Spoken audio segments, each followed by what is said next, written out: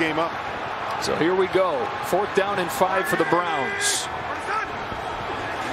Mullens. Nobody open at first. Keeps it alive. Nick Mullens lets it go. Touchdown! Harrison Bryant. There is a flag down. I think we're going to have defensive holding or defensive pass interference, so I believe this play is going to stand.